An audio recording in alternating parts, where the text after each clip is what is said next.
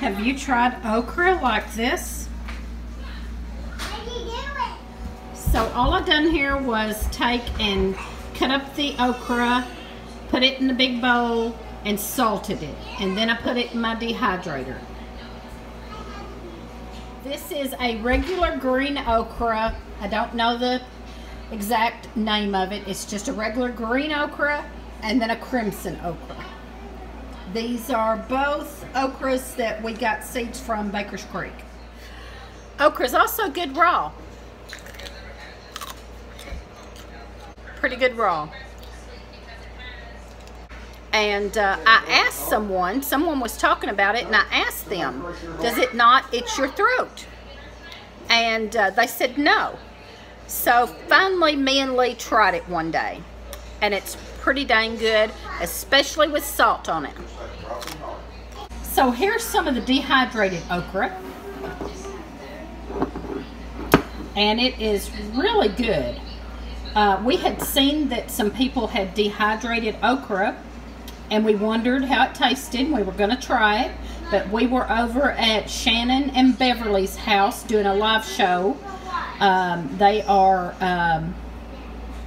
strong enough to Bend Homestead, and they have a new channel.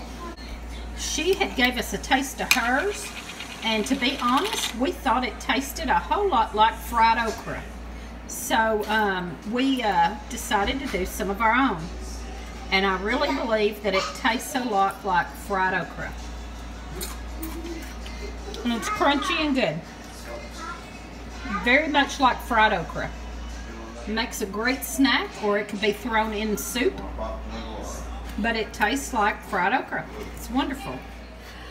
Okra is also good raw.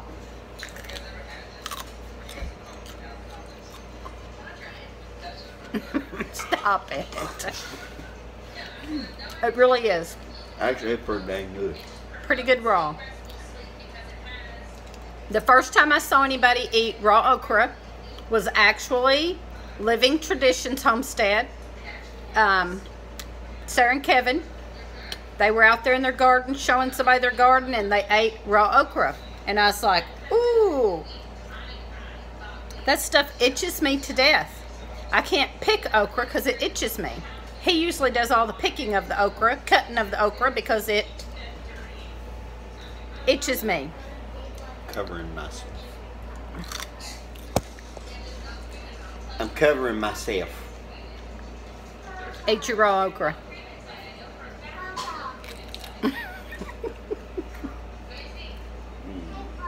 Is it good? It's good.